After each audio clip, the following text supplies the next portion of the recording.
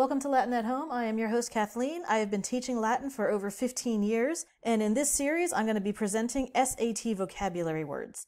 I went through thousands of SAT words online and in books and in flashcards, and I sorted through them all, and I pulled out those that had Latin prefixes, suffixes, and roots. And we are going to go through each one and explore its etymology, which will hopefully be helpful in remembering what these words mean. So please hit that like button and subscribe, and let's get started. In this episode, we are going to get started with the prefixes a, ob, the suffix able, and the prefixes ad and ante. These are the words covered in this video. If you'd like to pause here and take note of anything, please do so. And now let's get started with the prefix a. So a as a prefix means not. I only found one SAT word that had this prefix, and it is atypical. So atypical just means not typical or not normal. For example, if you were sitting in a park and a gentleman dressed like this came up and sat beside you, this would be considered atypical behavior. Our next prefix is ob, and this means from or away. Our first word of this is abstruse. So this is from, and trudere in Latin means to push. So imagine pushing something away from you, and it's very, very far away. And the farther away it is, the less you can really make it out. And that's because this word means hard to understand. So just imagine something being pushed very far from you to the point that you can barely even see it, meaning that it's very hard for you to understand what it is. Our next word is abstemious. So there's our prefix, and tomatum is actually an alcoholic drink. Now today, this word doesn't mean just staying away from alcoholic drink. It means that you are staying away from overindulging in food or drink. So that is a no to the food and drink. And next we have abstinence. This is actually a similar word. So ab is our prefix. Tenere means to hold, so you're holding something away from you, similar to pushing it away from you. But this is refraining from a particular thing or activity. So you can abstain from food or drink. You can also hear this in the political realm if a congressperson abstains from voting. So abstinence is just refraining from a particular thing or activity. Next we have abstract. This, I think we know this word, so there's our prefix, and it actually comes from tractare, which means to drag off. The word means away from actual concrete ideas or events. So we know this definitely in art. So here's a painting that is concrete. This is a bridge, we know what this is, whereas this painting is more abstract. This idea of abstract can also exist in math. So if you have 2 cherries, and you add 2 cherries, you now have 4 cherries, and that's very concrete. You can see it right in front of you, whereas dealing with imaginary numbers is more of an abstract mathematical concept. And moving on to this is not a prefix, this is now a suffix. So it's able, it can also appear as an IBLE, and it literally just means able. So it comes from the Latin abilis, meaning ability, so it's the ability to do something. I have one side note about this suffix, and that is whatever the root word is, the definition in English is going to be able to be that root word. So, for example, we have affable is our first word. So fare means to speak, so this is able to be spoken to. So, easily approached. If you are familiar with the show The Big Bang Theory, there was an episode where Sheldon was learning body language and how to look more approachable. So this is him having his arms open, being approachable, being more affable. And then when he closed them, he was not being affable anymore. Let's look at another word, accessible. This one, I think we know the meaning of this. It is an SAT word, but it's just able to be accessed. Very commonly, we see it on a sign for handicap accessible, wheelchair accessible. Next, we have credible. So this comes from the root credere, which is to believe. So this is able to be believed. So this is worthy of belief. If you're familiar with the movie Miss Congeniality, there is an FBI agent who is posing as a beauty queen. I heard this word used in that movie when I watched it recently, and the director of the pageant was very upset because she didn't think that this FBI agent was credible, that she was believable as a beauty queen because of her behavior. Next we have culpable. So this comes from culpa, which is fault or blame. You might hear the phrase mea culpa. You definitely hear that a lot on the news and politics when somebody makes a mistake. And that is because that person is able to be blamed. That person is at fault. That person is guilty of something. Or the doggy, as the case may be. Fallible. So this comes from the root to deceive. So this is able to be deceived. So this means that you can make mistakes. You can be deceived by information, by a person. Most often we hear this word in the negative form, infallible, so not fallible, not able to be deceived. I saw that there was a line of makeup that was called Infallible, and I thought that was a great name for it. The idea is that if you use this makeup, you're not going to make mistakes with it. It's going to just be perfect on you. Let's see what our next word is. Habitable. So this comes from the Latin root habitare, to live. So this is able to be lived in.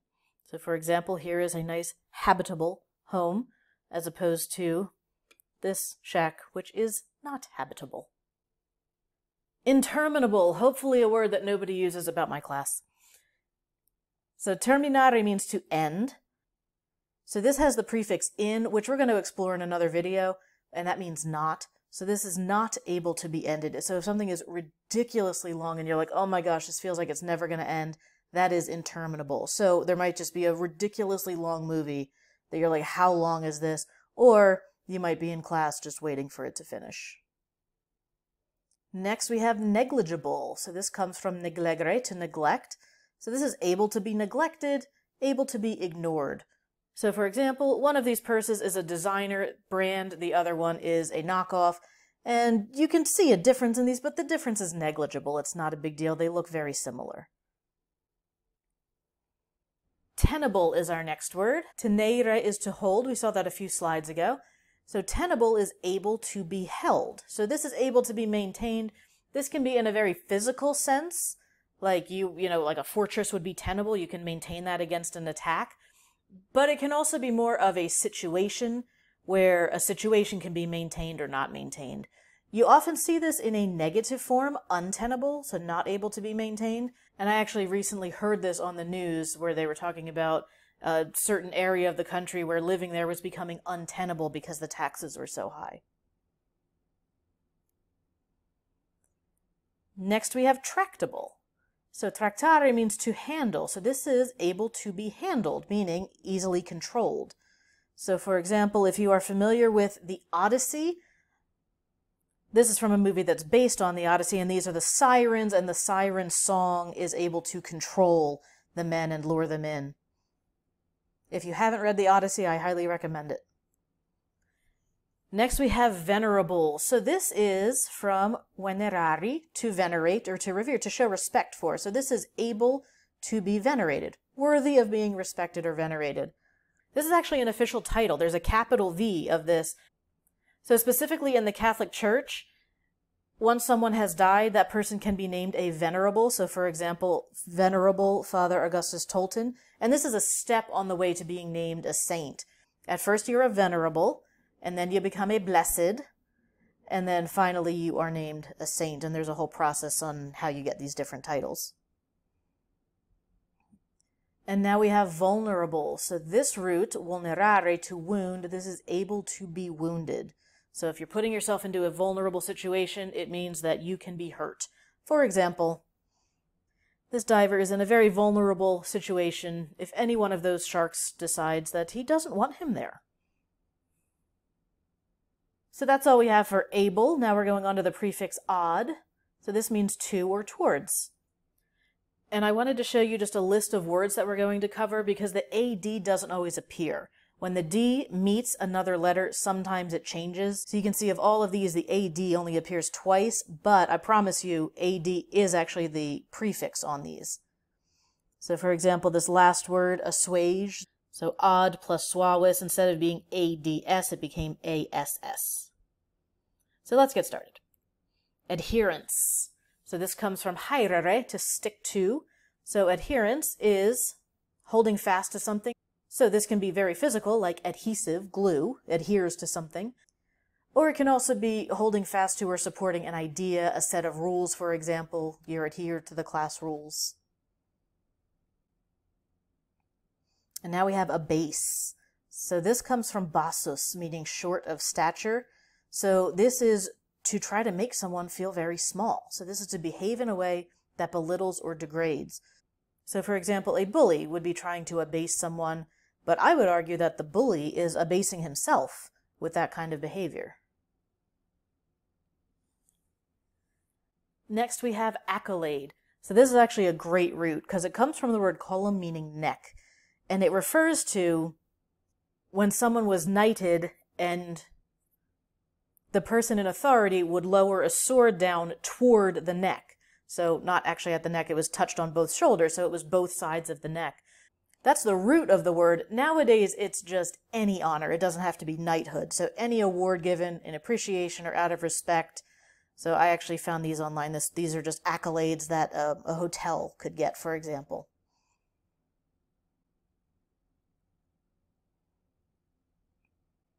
And next we have advocate. So this is a verb, and it comes from vocare, meaning to call. So this is to speak in favor of or support. It can also be pronounced advocate. So if you are an advocate, you advocate for something. So this can be just an idea. For example, a teacher can advocate for handwritten notes versus typed notes. Or you can advocate for a larger cause. For example, you can advocate for the homeless. And I actually chose this because they have the word advocacy right here on their sign if you look closely. Affluence. So this comes from flow, and it specifically is referring to cash flow. So affluence is an abundance of wealth. You just have money flowing toward you. So for example, this would be the home of an affluent person. This is an example of affluence. Acclaim. This comes from clamare, meaning to shout. So you are shouting in favor of something. You are giving enthusiastic approval of it. You very often hear this with critics and movies. In the summer of 2022, for example, the most critically acclaimed movie was Top Gun Maverick. Haven't actually seen it. I should get on that. And now we have alleviate. So this comes ultimately from lewis, meaning light. This word means to lessen, and it's literally taking a load off your shoulder. It's raising a weight off of you. It's very often used when talking about suffering and negative feelings. So for example, as a student, you are under a lot of stress during the school year, and summer fun is meant to alleviate that stress. Our next word is allude. So this actually comes from the word ludere, meaning to play, because this word means to make reference to something, but you're not doing it directly. You're kind of playing around with the wording or the reference. So you're referring to it, but it's casually or indirectly. A lot of times you'll see this as a noun, allusion. So here's an example of an allusion. So there's a famous image from Karate Kid when he's doing the crane kick. I think that's what it's called. And Disney used that. It doesn't say, here's the Karate Kid. It just uses the imagery. And the idea is that Hercules is going to be as successful as the Karate Kid was in his training and in his battles. And this word assuage comes from suavis, meaning sweet. So this is to make sweeter. So to make milder or less severe. So you can assuage guilt. You can assuage your thirst by drinking. And you can also assuage bad or negative feelings. And that was it for odd. We're on to ante, which is our final prefix for this video. So this word means before. Not to be confused with ante, with an I. They're pronounced the same way in English as prefixes. Sometimes anti is pronounced anti. But still, we don't want to confuse it. It's not against. That is a different thing. For example, this is not an SAT word, but AM, we use this all the time. AM and PM. So AM is ante meridiem, which means before midday. So ante means before. Let's take a look at our first SAT word with this prefix, antebellum. So bellum means war. In this instance, it's specifically referring to the American Civil War. So antebellum means existing before the war. So you'll see a lot of homes that are labeled antebellum homes. These are homes that are from before the Civil War. An antechamber. So a chamber is just a room. So this is a room before a large main room. It doesn't necessarily have to be a smaller room. So for example, this is King Tut's tomb, and you can see the antechamber labeled here. And it is a pretty big room, but it's not the main room.